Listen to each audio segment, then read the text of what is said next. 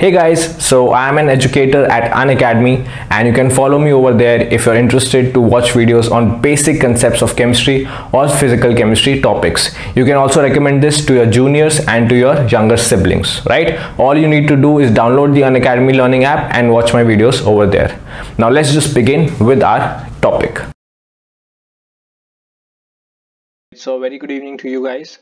Today we are going to talk about a very important and useful reaction, that is our Strecker reaction. Okay, so Strecker reaction is you will see the utility of this reaction. So basically you should remember, whenever you are studying a name reaction, you should remember how you have to what is prepared, what are the reagents that are required. So we can prepare alpha amino nitriles, okay, starting with basically your aldehydes, right? Starting from aldehydes we can make alpha amino nitriles, and the basic reaction is basically you're adding potassium cyanide, let's say, and ammonium chloride, and you get this compound. This is our alpha amino nitrile. Okay, the CN group is called the nitrile group, and then we have NH2 at the alpha position, that is at the alpha carbon.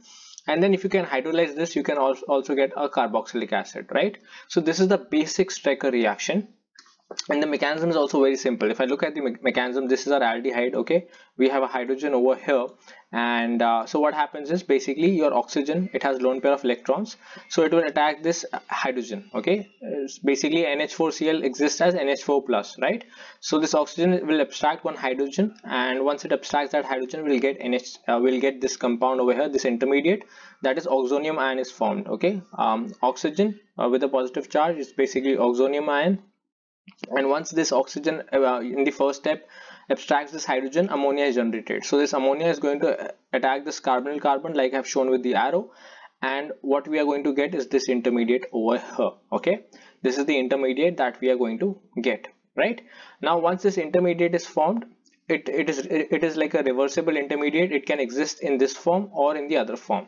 So if it exists in this form, what will happen is basically again oxonium ion is generated. One of the hydrogens from NH3 positive, it gets transferred to this OH and it forms oxonium ion. Okay, and oxonium ion being a very good leaving group, this nitrogen has lone pair of electrons, it will donate its lone pair of electrons, and this OH2 positive group will leave as water, right? So water will be eliminated, and finally we'll get this intermediate over here.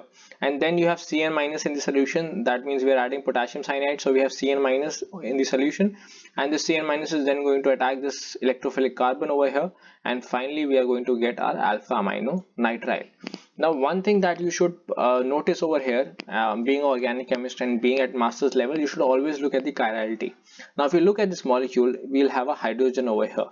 So now we have 4 different groups attached to the carbon. That means this carbon is going to be chiral. Okay, now the only problem that comes with Strecker reaction is the chirality. The reaction is very simple. You can easily get an alpha amino nitrile or a carboxylic acid basically from your aldehyde, but the only problem is this racemic thing. So this gives us a racemic alpha amino nitrile, which is not useful for us, because when you do organic synthesis, you want the pure product, whether it should be R, S or a diastereomer, it does not matter, but it should be a pure product.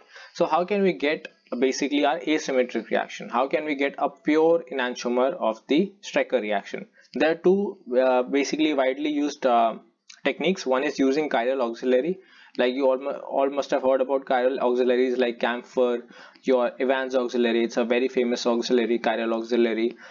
Then we have basically your 8-phenyl menthol, right? So what these compounds do is they are very pure. They are themselves a pure enantiomer. Okay, so once, if let's say we get an enantiomer and we have another enantiomer, like the chiral auxiliary is a pure enantiomer.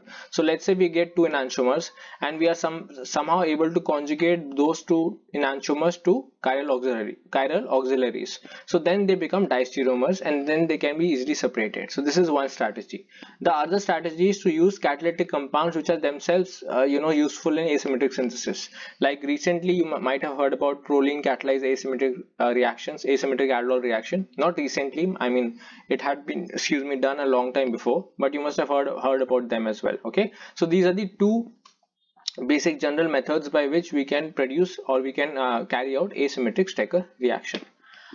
Now coming on to one of the steps. So if you see over here, this is our one of the chiral auxiliaries. It's called R-phenyl glycinol auxiliary. Okay, R-phenyl glycinol. So this compound over here is called R-phenyl glycinol. Okay.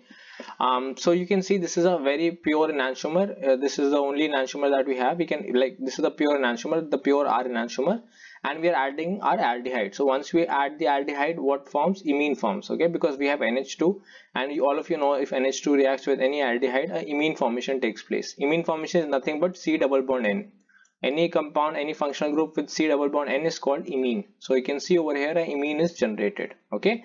Now you are adding this reagent TMSCN. This is trimethyl cyanide. Okay, the reagent is trimethyl cyanide. So basically we have silicon. To the silicon we have 3 methyl groups, and then we have our nitrile group. This is the structure of trimethyl cyanide. So TMSCN is trimethyl cyanide, and it's a CN group. Okay, it gives CN. So this CN is going to come and attack, CN minus is going to come and attack this carbon over here, and we are going to get our alpha amino nitrile. But if you see, so basically there are 2 diastereomers. You can see, right? These are the 2 diastereomers. One is this diastereomer over here, this, and one is this diastereomer over here. So you get 2 diastereomers instead of getting 2 enantiomers, which are almost impossible to separate because they have same physical properties and chemical properties. Because of this pure R chiral auxiliary, that is our phenyl glycinol, we have got 2 diastereomers, because this will remain R. This portion will remain R for both the ones, but in one position we'll get S and in one position we'll get R. So that will make it basically diastereomeric, and then the diastereomers can be easily separated. So we are adding your fluoride donor or your HCl, and with that basically your deprotection of the OH group takes place, because when we are adding TMSCN, the OH group gets protected, so we deprotect it, and then we carry out chromatographic separation to separate both these diastereomers. Okay, so you can do that in chemistry lab with a column chromatography. You can separate the diastereomers with the help of column chromatography, and we will get the diastereomers. Then you can deprotect this chiral auxiliary. That means you can remove this chiral auxiliary later to get the pure R or S enantiomer, whatever is needed. But what is important over here is that you should be aware of the reagents also. So this TMSCN, you have to be careful, because it gives a very wonderful and sweet gas, that is hydrogen cyanide. So you have to be careful when handling TMSCN, because if you swallow even a little bit of TMSCN, it could be fatal, because in the body it reacts and gives hydrogen cyanide, which all of you know, it's a really sweet gas. Okay, I'm just kidding. Like, seriously, it's very dangerous, hydrogen cyanide, right? So let's talk about their synthesis, like where do we actually use Strecker synthesis. So you can see this example over here. If you have to synthesize 7-methoxybenzolactam, which is an antibiotic, what we are doing is we are using R-phenyl glycinol, that was our chiral auxiliary, and we are using trimethyl cyanide, right, TMSCN, and we are using TBAF, which is a deprotecting group. Okay, so you can see we have got this particular compound, then we are adding HCl, and later on, if you see over here, we are deprotecting it. Okay, the deprotection is done by this reagent PDOH2 carbon H2. This is the reagent which leads to deprotection of this R-phenyl glycinol group.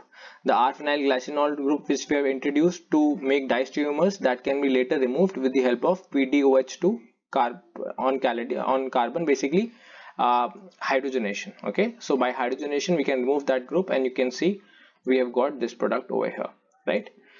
If you see the next step, it will make things more clearer. So this is the aldehyde we have, and we are using R-phenyl glycinol, that is our chiral auxiliary. If you use that chiral auxiliary, this is the product we get. Like the diastereomer is formed.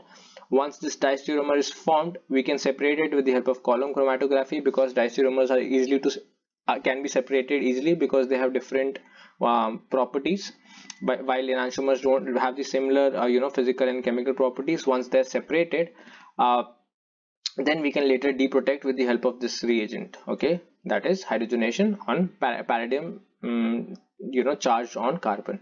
So with the help of that, we can deprotect that group. So you see there's deprotection taking place, and finally we get this compound over here, right? So this is all about your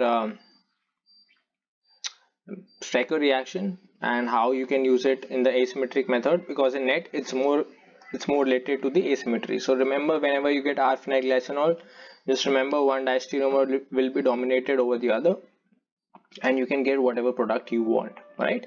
So I hope you found this video useful. If you did, please like this video, give it a big thumbs up, and also share it with your friends. Thank you so much for watching.